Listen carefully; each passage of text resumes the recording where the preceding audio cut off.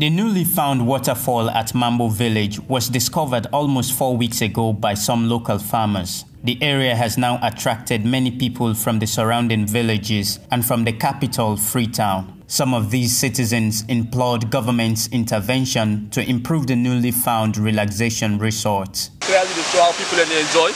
And if you go to other countries, them now they pay plenty of money for go get that kind of view there. But of course, now we country will enjoy that kind of benefits here. So they expect the government to put emphasis for making people able to try to see how we will maintain this place here for we all to enjoy tomorrow. We go let the Ministry of Tourism help for maintain and develop here because we actually help for boost the country economy.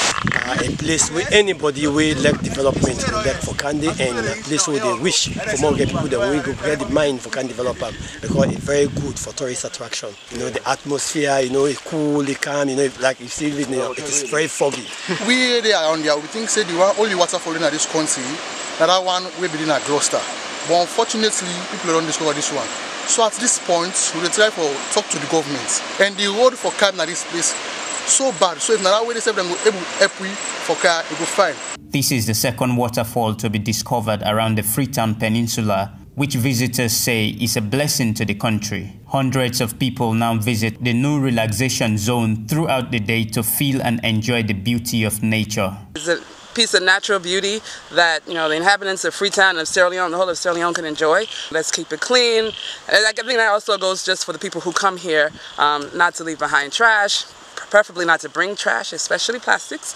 But yeah, keep it as something that's that just locals can come and enjoy a piece of nature. Natural Garden of Eden right here. I joke about today. I can enjoy them. I'll snap today. I feel fine. And next time I wish I come with my family there, I come with my family to kill all. Let us can see. Because it's wonderful road is here in our team. We get in a salon. A salon is a very blessed country. For me, bringing people here, it's going to be challenging. It's a challenging thing. I want them to challenge their body, you know. The water is so amazing, and even the track, like the track to come to the waterfall, it's so good for fitness and wellness, you know. So not just coming to the waterfall. The terrain, the road to the waterfall, the mountains and where they climb. And when you go up the waterfall, you really see the natural waterfall, the pace at which the water can down, you know. Imagine they use all this way, climb all this hill and go right down. Go to the waterfall, they burn a lot of energy. Then when you go there, you go under the waterfall. The water really beats you well and massage you back. The tourism ministry must take advantage to develop and preserve this water cascade as another landmark to rebranding the country as the Caribbean of Africa and boost the economy. Salivu Jerno Kamara, AYV News in Freetown.